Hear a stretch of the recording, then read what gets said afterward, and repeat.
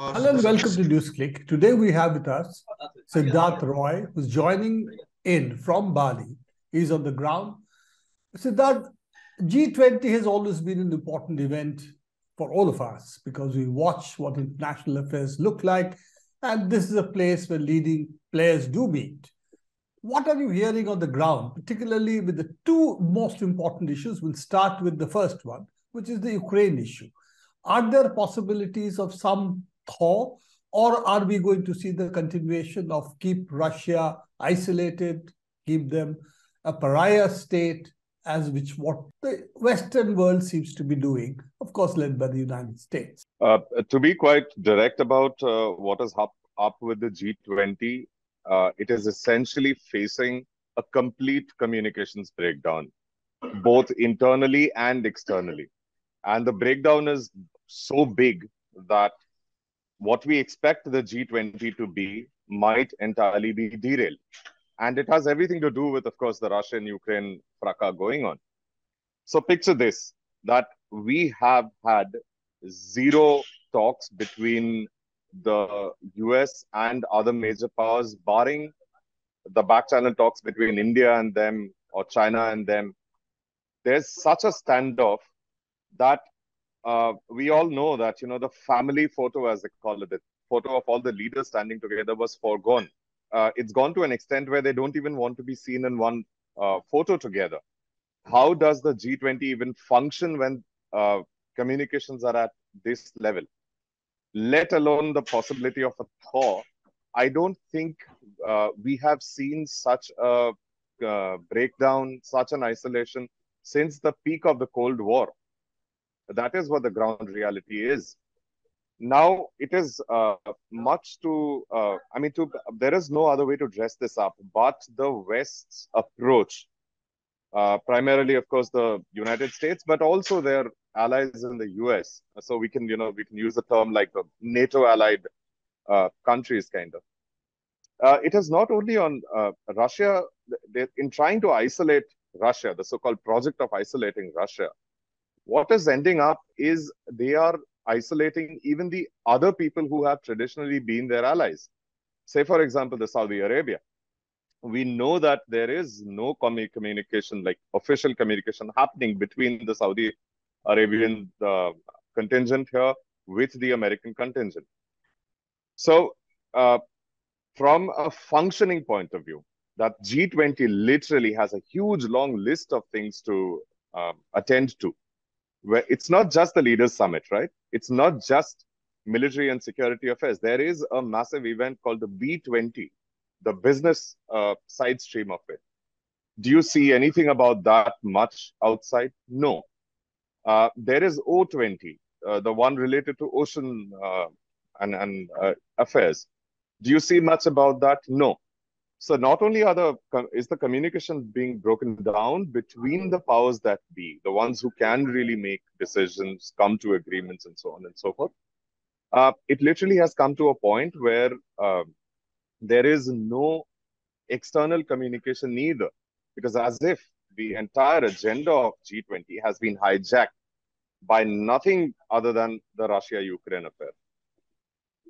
In this case, isolate Russia as the strategy, not simply that it will be focused on discussing Ukraine, but focused on isolating Russia. Is that the sense you are telling me? Absolutely, absolutely. It is not merely that, we've already been through several sessions of the United Nations and the Security Council and so forth, where the NATO nations and Ukraine have been lobbying different countries and telling them, come on board, get against Russia. It's not merely that tactical thing. Now it's come down to a matter of we will discuss nothing but Russia and Ukraine. And at the front lines of this very sorry state of affairs is, in fact, the Western corporate media. So, I'm standing outside the meeting rooms. The reason I'm actually hanging outside of the meeting rooms is because here is where I'm getting, inside the meeting rooms, it's just, the very prepared statements, which are vacuous, to say the least. One would expect that in G20, you will actually come out with concrete things, but we're getting nothing of the sort. I invite anybody watching this to just go on Twitter.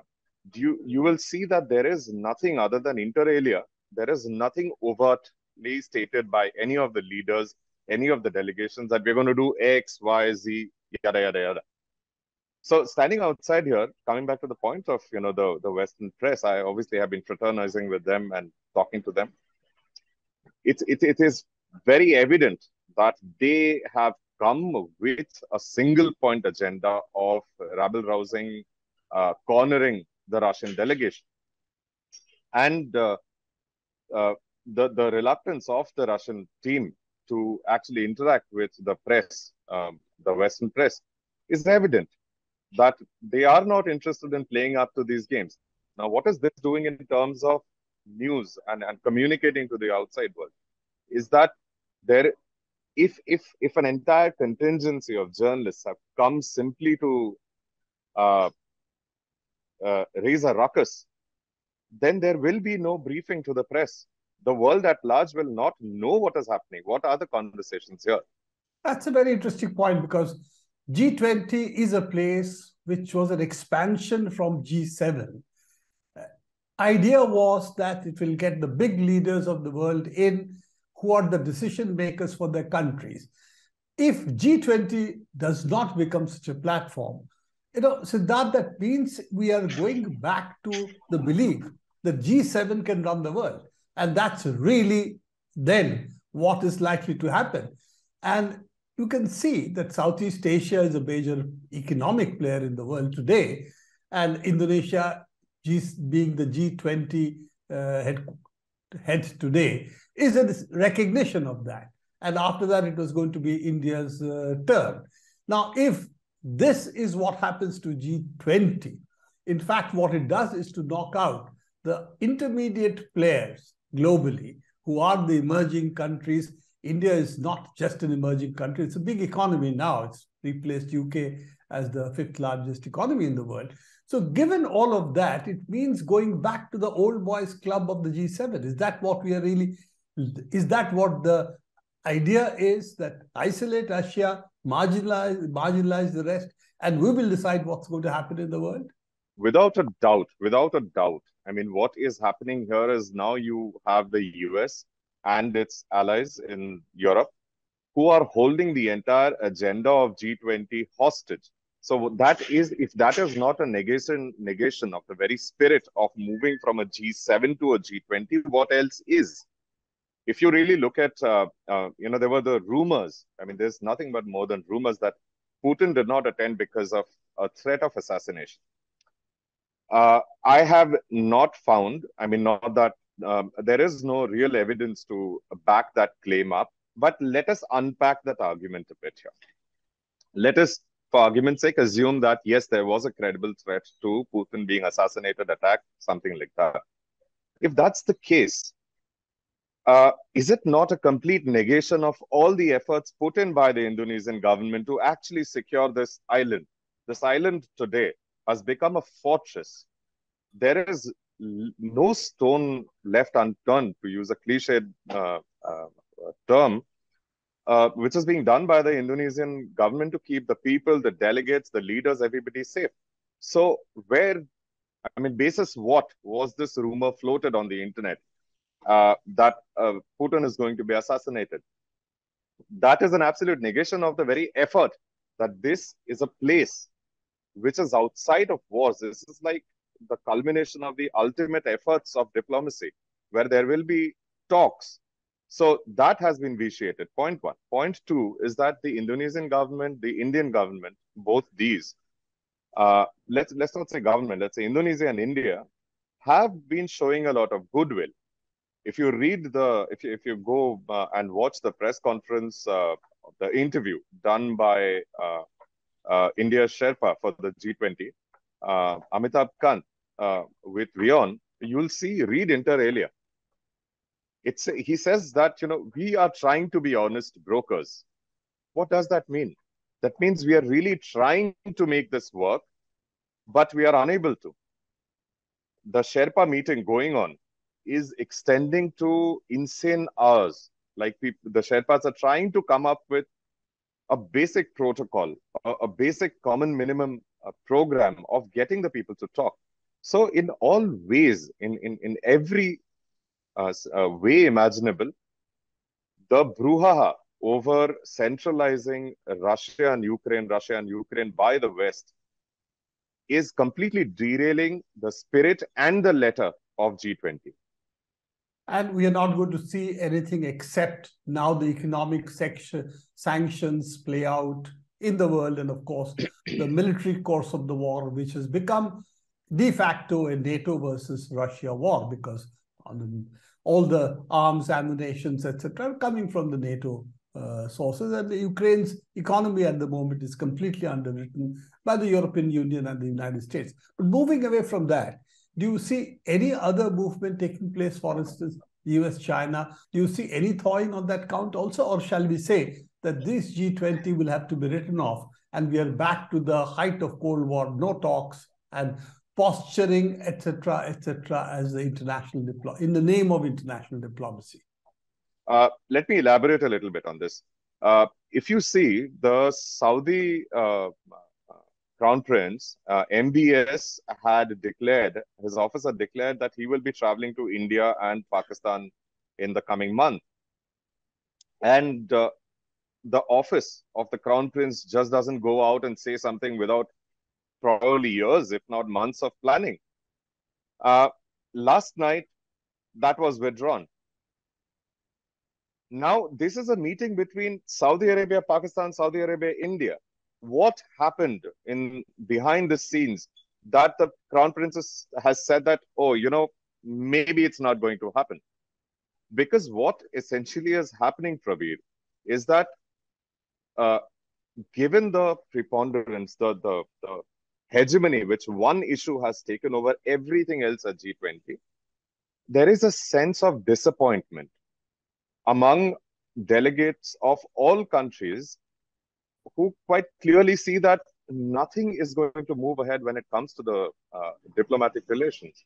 As far as the military, centering the militaristic concept is concerned, you see the West is really playing a dirty game here.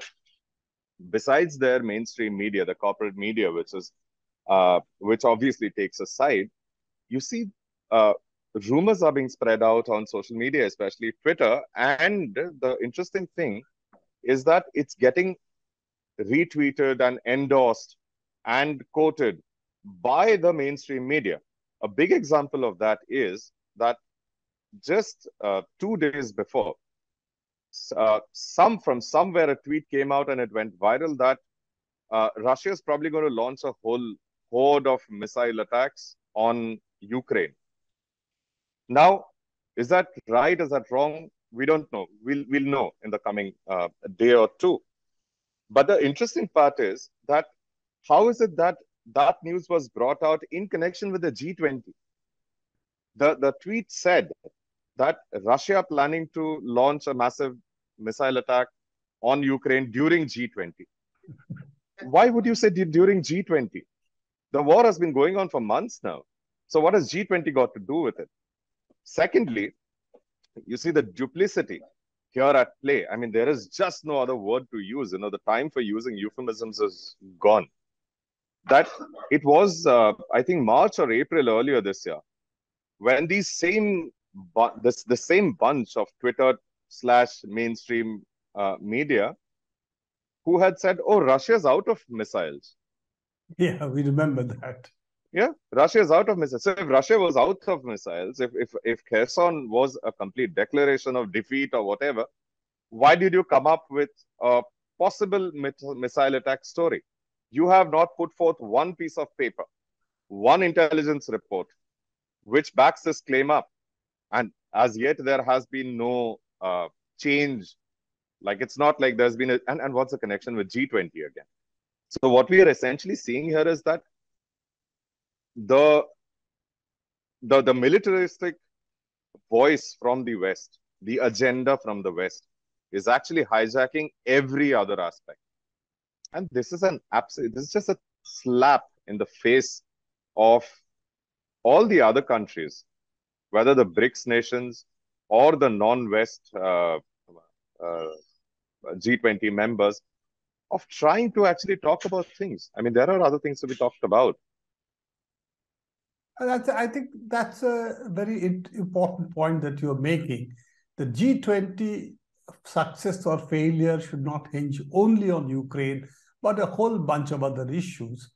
None of that is on the agenda. It seems that isolating Russia is the primary agenda. The military resolution of Ukraine seems to be the only agenda. And we are back to rather dismal times, which was the height of Cold War.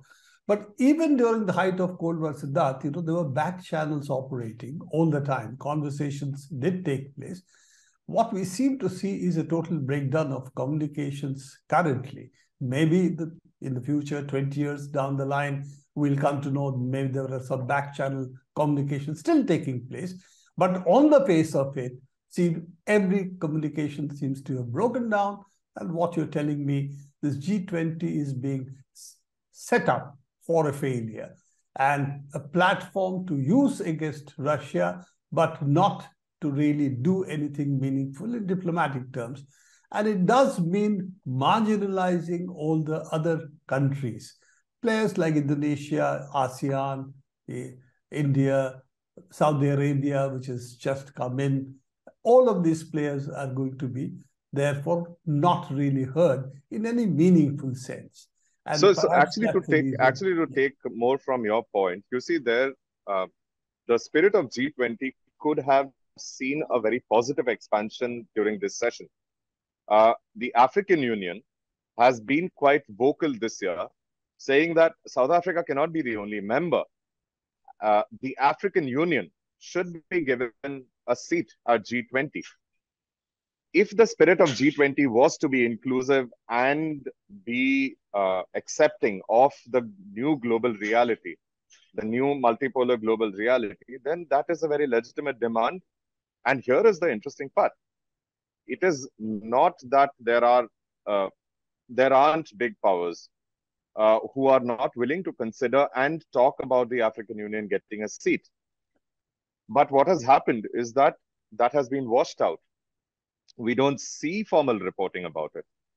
And the reporting part is very crucial here, Prabir.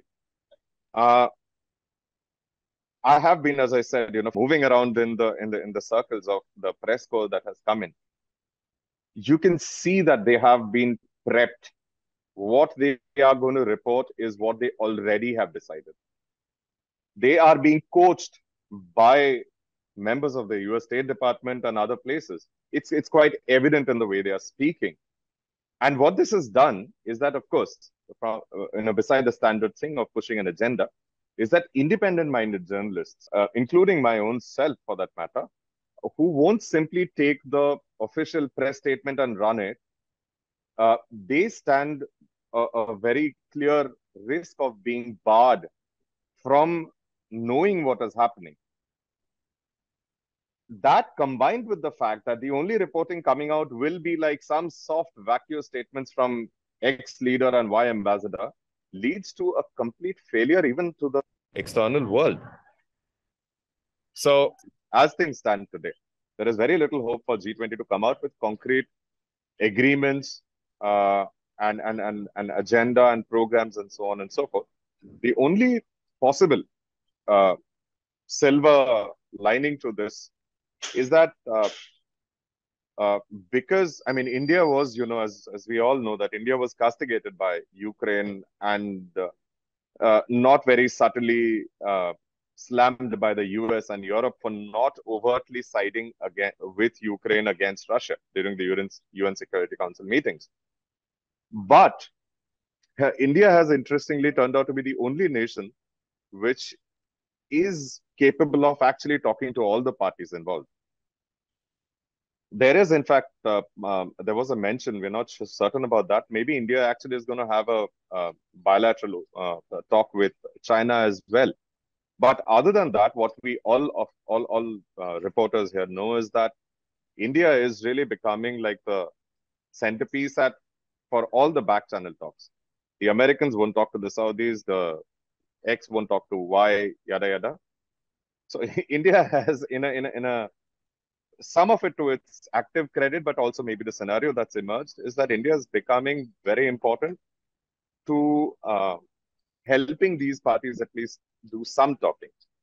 So, if not this one, I'm perhaps if things get a little better on ground, perhaps the next G20 is where we'll see some disarmament, some stepping back, and the thaw that you mentioned.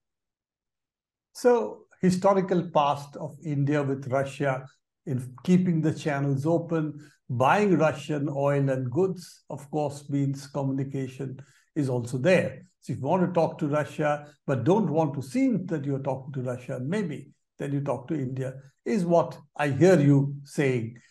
Could be actually more the legacy of the non-aligned movement. Like it is almost like, we are reliving history. Those of the younger generation who haven't seen the Cold War, who haven't seen the heydays of the non-aligned movement, it's almost like a return to history. That's a good point, but let's not forget it doesn't work when it comes to China. When it comes to China, India is not playing that role. When it comes to Russia, it is. So more complex global scenarios as yet, but you have hit the nail right on the head. Question of African Union is a very major issue. And the fact that they are not players except South Africa is, but again, South Africa doesn't represent Africa, as you rightly said. Yes. And particularly sub-Saharan Africa doesn't really consider South Africa to be representing it. Really complex global scenarios, hopefully this G20 will not be a complete failure, and maybe some doors, if not doors, windows may open. But as of now, fingers crossed, and things, from what Siddharth you're telling us, things really do not look good. And on that note, I'm going to close this discussion, come back to you again during the course of this next 2 days, these 2 days, and see whether something will be salvaged or not, or will we go into this winter on a global freeze.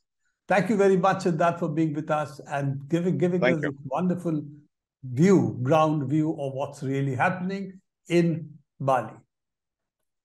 That's all we have, the time we have today in NewsClick. We'll come back to you on our further reportings in Bali, particularly since we have Siddharth, who is there and is going to talk to us, hopefully, in the future as well.